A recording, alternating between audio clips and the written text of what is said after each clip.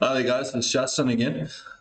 Just quickly, I posted a video how to undervolt a Dell 7577. I recently upgraded to a Dell G15.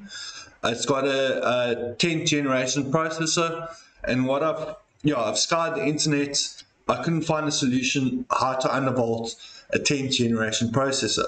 I've tried Intel Extreme tuning utilities. I've tried Throttlestop. In fact, I've got Throttlestop open over here, and as you can see, what you normally do to undervolt your processor, you open up Throttlestop, you go into FIVR, and as you can see here, it's grayed out. Unlock adjustable voltage, it's grayed out.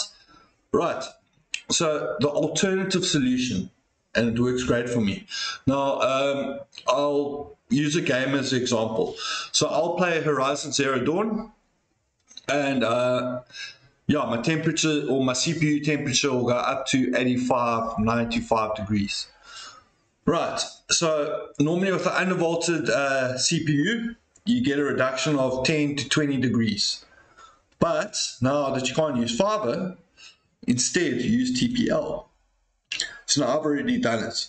You just click on disable power limit control, and then you change the value over here to either 35, 35 or 40 and 40.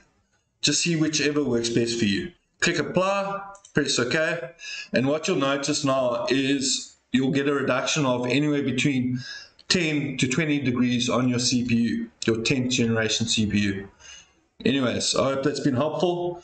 So if it does work for you, please consider leaving a like, a comment, and maybe even subscribing. Have a great day.